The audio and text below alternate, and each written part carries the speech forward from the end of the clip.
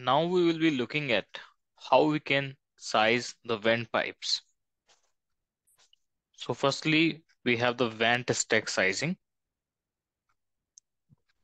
As you can see in the figure, we have a drainage stack which is receiving the waste from every floor. And to this drainage stack, there is a pipe connected from the lower level to the higher level, which is called as the vent stack. So we have to determine what will be the size of this vent stack. As you already know, that vent stack is required when we have 5 or more branch intervals. So right now in this we have 1, 2, 3, 4, 5. So if it is having 5 branch intervals, so that means a separate vent stack is required. If it is less than 5, so in that case, vent stack will not be required. That stack vent is sufficient in that case. So how we can size this vent stack? We have some standard from the IPC. Sizing of this vent stack primarily depends on 3 factors. First is the developed length of the vent stack. Second, size of the soil or waste stack. This stack which it is connecting, what will be the size of this drainage stack? That depends. Total DFUs connected to this soil or waste stack. So how many DFUs total from all of these branch interval are going into this complete drainage stack, that we have to determine to get the size of this vent stack. So the sizing of this vent stack can be done from the table 906.1 IPC. So this is the table 906.1. Okay, so as you can see in this, we have a column of soil or waste stack in which the sizes of those soil and waste stack is given in inches. Total fixture units being vented. So total fixtures connected to that soil stack or waste stack that are given over here. In the next, we have sizes. These are the sizes of the vent stack. 1 by 4, 1 by 2, 2, 2.5. So these are the sizes of the vent stack. And here below, we have given the developed length of the vent.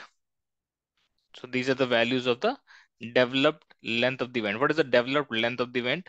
Developed length means the length of this vent stack from the start point to the end point. Okay, so this is called as the developed length of the vent stack. Let's take an example to understand how we can size this same example. So for the given figure, determine the size of the vent stack where the hydraulic drainage load for each branch interval is 18 DFU. That means from each branch interval, we have 18 DFUs, drain fixture units, that are receiving by this drainage stack. Okay, and the diameter of this stack is 4 inches. Okay, the stack diameter is 4 inches. And here also we have given the length of this stack, that is 60 feet. We have to determine the size. So we have the 3 things. We have the DFUs, we have the diameter of this soil stack, which is 4 inches, and we have the length, developed length, that is 60.